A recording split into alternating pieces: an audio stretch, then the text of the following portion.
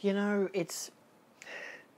I'm going completely improv based on just my feelings and my initial reaction to finding out that this film costs $100 to $200 now on eBay. Mighty Morphin Power Rangers the movie is now out of print. The Scream Factory Edition, Shout Factory Edition. I bought this last year, like June last year, for about $30. It's a pretty nice release, you know. You still get, your slew of characters. You get your disc. You get a selection of special features, including an original featurette theatrical trailer, and they look back at Mighty Morphin Power Rangers the movie, including new interviews with director Brian Spicer and stars Johnny Young Bosch and Paul Freeman and more. Yeah, it's not a bad, release. It's got a nice enough transfer and whatever. It's not the most amazing thing, and to be fair, it's not the most amazing film in the world, but I do actually enjoy it for, like, the obvious nostalgia stuff, because I did watch it as a kid, and I enjoyed it back when I was a kid. And so I had seen someone that I watch on YouTube, I think it was Cosmonaut Variety Hour, did a video on it, and I was like, man, this is, like, I don't get nostalgia much, but I was watching, I'm like, man, I need to get this film on Blu-ray. So I got it for $33 on Amazon. Now it's triple, 5 times, 6 times that price, which is mental. I guess the point of this video I kind of want to just briefly talk about is the kind of random films that go out of print. Like, you don't really expect it from, you don't know when a film's going to go out of print. It's simple as that. Like, the amount of times you have the fear of, oh my god, I got to get this now, the FOMO of it all, to buy the film, to buy it right now, because you don't want it to go out of print. And there's, like, kind of a twofold nature to this. There's firstly, like, there's the limited edition stuff. There's the boutique, limited edition things, the stuff that's limited to a certain select amount of units. They have a booklet or poster, whatever other bullshit they want to sell you on. You know, the only thing that's ever really actually valuable is, like, a book of essays or whatever. Like, maybe Arrow Videos kind of releases and whatever. Or I'd say Criterion's, but Criterion never have limited edition releases. There's those releases. Those are the FOMO ones. Those are the, oh my god, I need to get this release on day one to make sure I can get it the limited edition.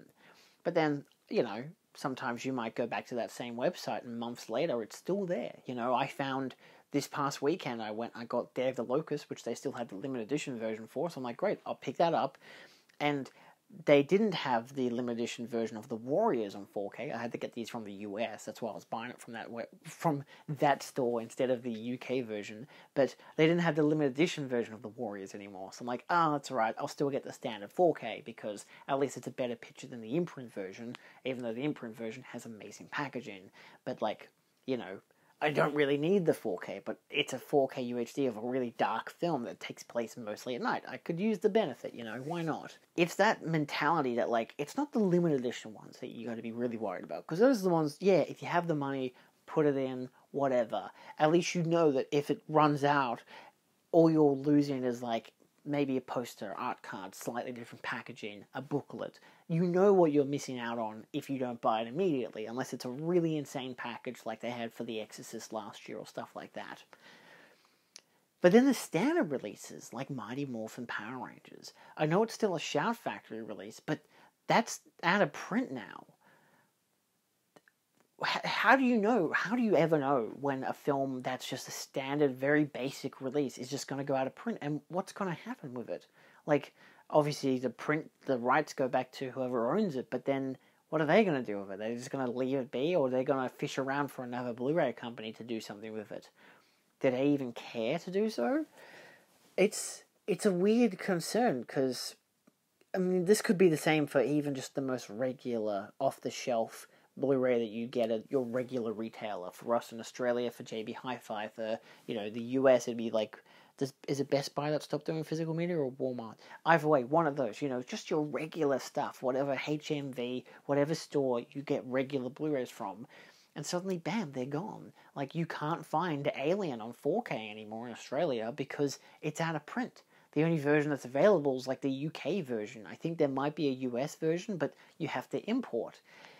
And so, it's just, these are just standard films, standard popular films that most people would get. I mean, Mighty Morphin Power Rangers isn't a standard popular film. It's a, I'd say it's not standard, but, like, I wouldn't say the common person would want to have Mighty Morphin Power Rangers in their house, but a nostalgia baby person like myself, or someone who is just a big fan of the franchise, loves the films, loves the show, a passionate fan, they would have it. So of course, those are the people now who are going to fork out hundreds of dollars to get a Blu-ray release of fucking Power Rangers. And again, no diss towards Power Rangers.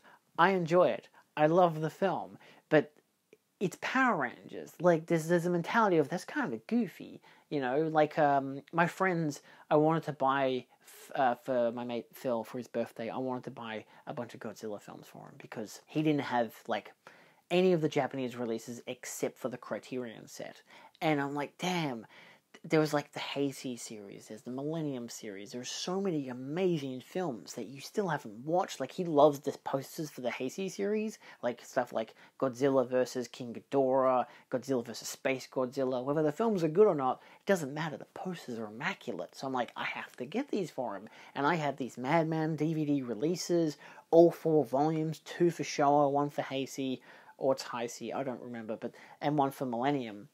And even when I had bought them, I'd bought them years and years and years ago, because I was just a fan of Godzilla. I'm like, I gotta buy these. Why not? That'd be fun. And God, I did, because they go for hundreds of dollars now. Someone was selling all 4 of them for $800 on eBay, which is insane. But then at the same time, I'd also gone looking for like Blu-ray releases or just other versions that can expand upon the sets. For example, the Heisei series doesn't have the first film in the fucking series. It doesn't have Godzilla 1984 or The Return of Godzilla. So I had to buy that, which I was able to find for like $30 a Blu-ray release. Again, DVD upscale, but at least it was something. And then I needed Biollante. And Biollante, the Blu-ray, $300-$400. DVD, $30 to $50. It depended. I still spent more than an average Blu-ray, and got probably what looks exactly the same as the actual Blu-ray itself. Like, the DVD quality is fine, but it's that kind of thing of, all these films that are on Blu-ray are just upscaled from DVDs, so the DVDs are fine to get it as they are. But the possibility that, Criterion might be getting their hands on them, that was nice, but that's the same thing. I went looking for these films, and I just could not find them unless I had to spend really, really high, or get a couple of Blu-rays or DVDs from random places. So I gave up. I didn't bother. I got on the Ray Harryhausen set instead. So it's just, it can be a tricky thing when you just don't realize that the films that you love or the films that you want to get are gone. This doesn't happen as much for films that maybe, for example, I haven't seen. Because a lot of the time when I'm buying films, I'll be buying stuff that I will never have seen. Majority of the stuff, actually minority of the stuff on my shelf now, is things I have not seen. But at the same time, some of them are like limited edition things, or not standard version releases. There's a bunch of imprint releases I have that you go through the slipcover version, limited edition, out of print. But now they've got standard editions, and now the standard editions are out of print. The standard editions, the basic versions without the slipcovers, without any fancy stuff, that look fine on your shelf, but slight embarrassment from never actually buying the slipcover version, and now they're out of print. It's like, what is going on? Even the standard versions are going out of print. They're not saying that they're limited in number, they just vanish. And it's a weird thing, especially for, like, again, like I was saying, with films that I have never seen before and I have no interest in actually buying, but then occasionally I'll stumble upon someone talking about, I think there's a Kevin Smith one, I can picture it in my brain. It's the one with the angels and stuff. You know which one it is. It's got like Matt Damon. I think it's got Matt Damon. Definitely has Ben Affleck in it. But it's those kind of films like Chasing Amy and whatever. And it's not Chasing Amy. I know it's the one with the angels on the cover. It's that one. Either way, that one goes for hundreds of dollars. And it's a pretty standard film. But again, the only reason it hasn't been reprinted, I know, because Harvey Weinstein has the rights to it and Kevin Smith doesn't want to have to pay him to get another Blu-ray produced. Which is annoying, obviously. It's like literally making a deal with the devil. Like, you've got to pay the devil, but you get something really good out of it. But you have the embarrassment of having paid the devil to literally get the good thing. It's a hell of a conundrum for him. But yeah, it's just a weird situation to be in when you love films and you love physical media, and standard common films or even uncommon films just come and go from physical production, will just be there and suddenly vanish, and you'll never see them again. And maybe, just maybe, they'll come back from some country or some label in a different part of the goddamn planet, and you might be able to get that version. But for the most part, you kind of got to go with what you got to go with. I've been seeing a lot of people on Reddit lately say, like, oh, I'm trying to get more Blu-rays, which ones would you suggest? And most people are just going down to the foundational level of buy films you want to buy.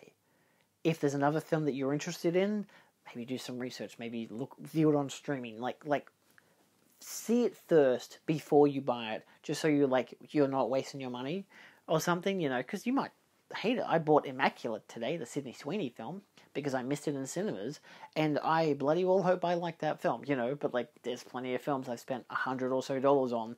Hopefully I like those films. Actually, for the most part, I actually have. Like Roadhouse, spent $70 on it, and I was really concerned, but I loved it, loved the film, loved the transfer, loved the packaging. It was just one of those, oh my god, thank god, I absolutely adore this film.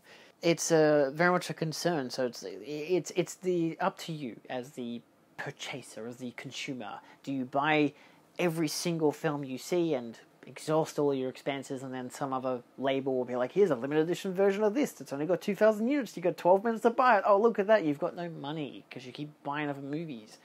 Or do you hold back? You buy the ones that you really want to buy, that you absolutely love those films. Or I've heard a lot of great things about this film. I've heard a lot of great things about this film. I like the director. I like the actors. I like the idea of it.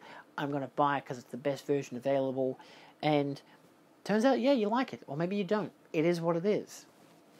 So, yeah, I obviously won't decide for you, but it just is it's a strange fear of knowing that films that can just be something that pop up one day to you, that's a good price for that film, I should keep that on my Amazon watch list.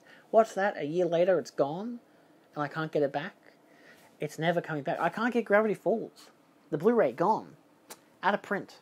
I will probably never be able to buy that show, and I love that show, and I have to watch it on fucking Disney Plus. So, I should have bought it, but it was always a couple $100, and I'm like, ugh, it's so expensive. So, yeah, you live and you learn, and you just hope that maybe one day it'll come back in print, or you'll happen to find a really, really cheap copy somewhere. A lot of people have been finding that one Kevin Smith film.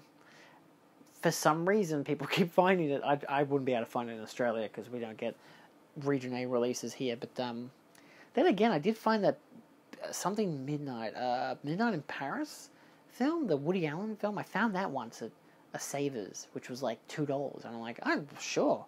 Good cast, Woody Allen, questionable person, but $2, sure, that's a rarity. That was a Region A copy. I'm like, most people would not even know that was a problem. So yeah. Anyway, let me know your thoughts down below, and I'll see you guys next time. What films do you hate that you missed out on that are common releases, like Mighty Morphin Power Rangers? I know it's technically not common because it's a Scream Factory, but still, something that's just vanished from the ether. No, I've missed out on Alien 4K, I don't know, whatever. Let me know down below. See you next time. Adios.